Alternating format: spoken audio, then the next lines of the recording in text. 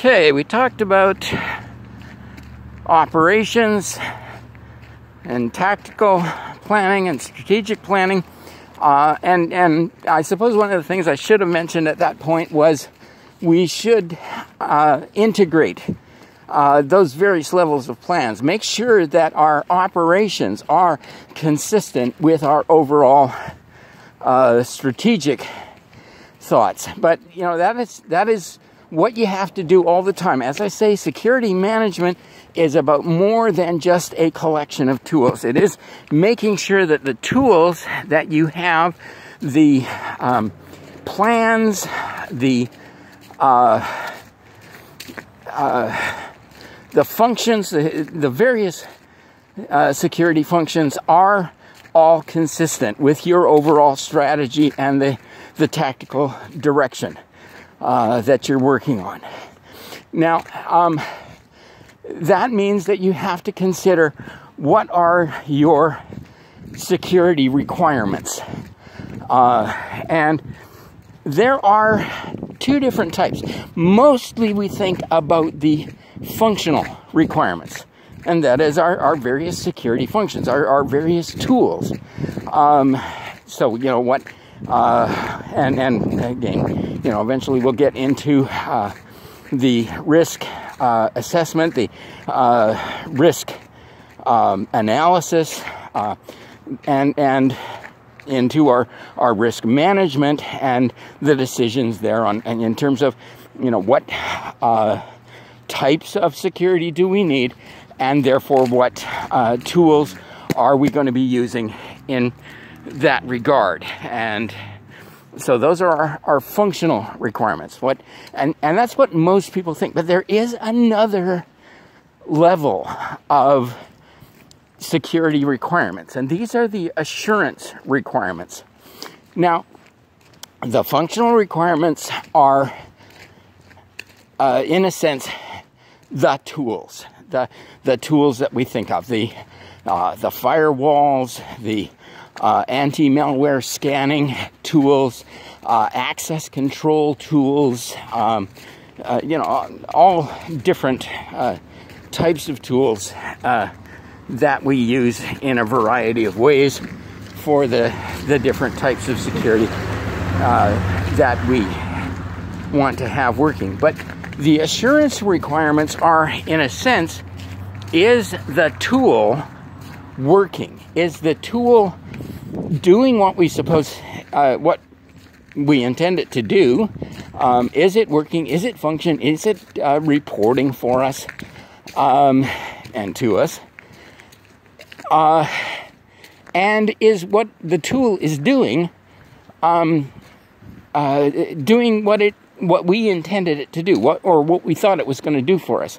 And this is very often the case, that we think a particular tool is going to give us one thing, and it doesn't actually give us that thing. One of the examples here is penetration testing. A lot of people think that when they've done a penetration test, they have done their risk analysis. And that is not necessarily the case, because very often a penetration test is done by an outside agency, and it is they can tell you vulnerabilities and that sort of thing, but they cannot give you a level of risk for one particular reason, and that comes back again to the asset.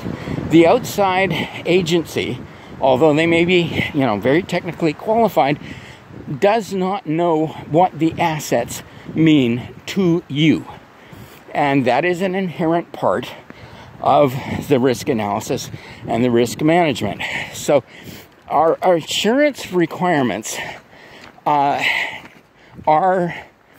aimed at knowing whether what we are doing in terms of security is appropriate to, again, our business, our particular enterprise, and what it is that we want out of security for this particular enterprise.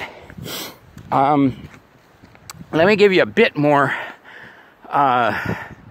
view of the difference between functional and assurance requirements.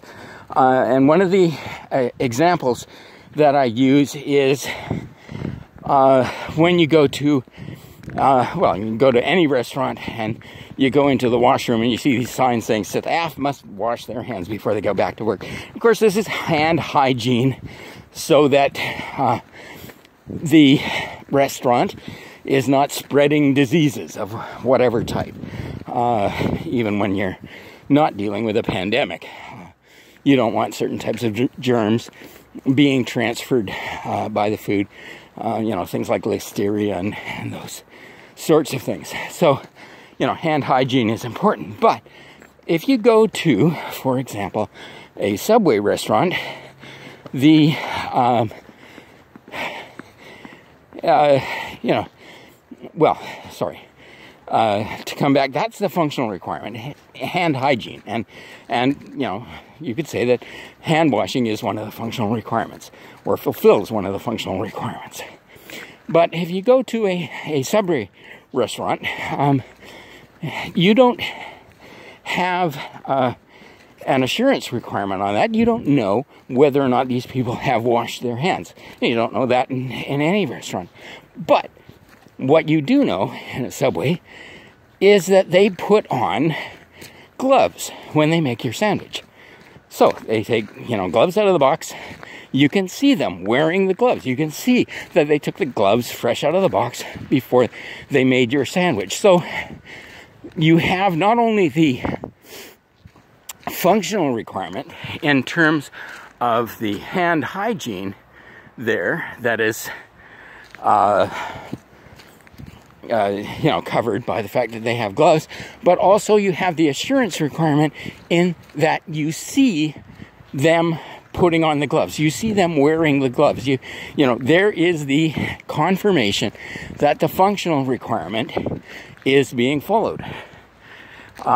So the functional requirement is the hand hygiene, and you know, that is covered by either the hand washing or wearing gloves.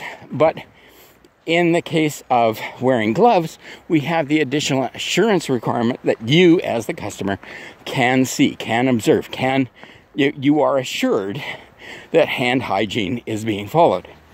Now, in addition there, when or as you know, an additional example in a different way is the issues with regard to protection during the pandemic in schools and when they were reopening, and people were concerned, okay, should we have mask mandates? Should we not? Should we have the kids washing their hands? And I mean, you know, some things you can do.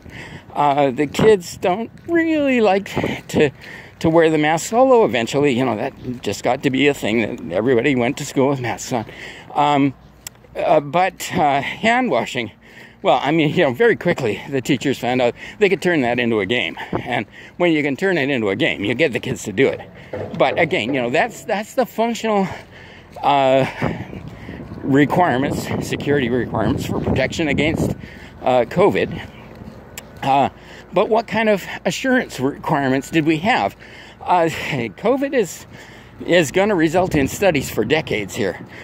Because you know, there's just an awful lot of things that we don't know, and undoubtedly an awful lot of mistakes that we made in terms of the choices that we made.